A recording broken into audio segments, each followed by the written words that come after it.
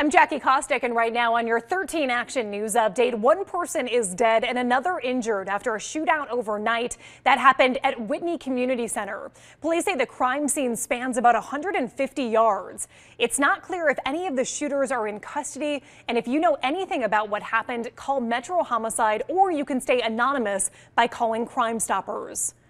Well, you can expect to see more people in bars, restaurants, and other businesses as capacity limits are now at 80% in Clark County.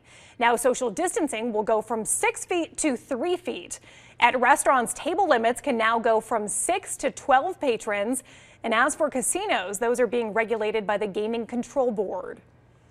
Well, the Las Vegas Raiders continuing to build their defense on day 3 of the NFL draft. In round 4, the team picking up safety Tyree Gillespie from Missouri, 143rd overall. Nate Hobbs in round 5, a cornerback from Illinois. And Jimmy Morrissey, center from Pittsburgh, 230th pick overall as the team's final draft pick in 2021.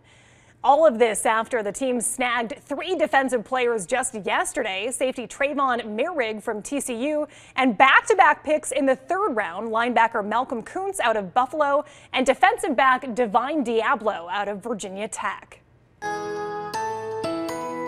And we're cooling down just a little bit. Sunday 86 for the high, 83 for Monday. Still pretty breezy for the beginning of the week, but then we warm up to the 90s. And then for next weekend, those wind speeds start to pick up. The 90s. All right, that was your 13 Action News update. You can always get the latest news at ktnv.com.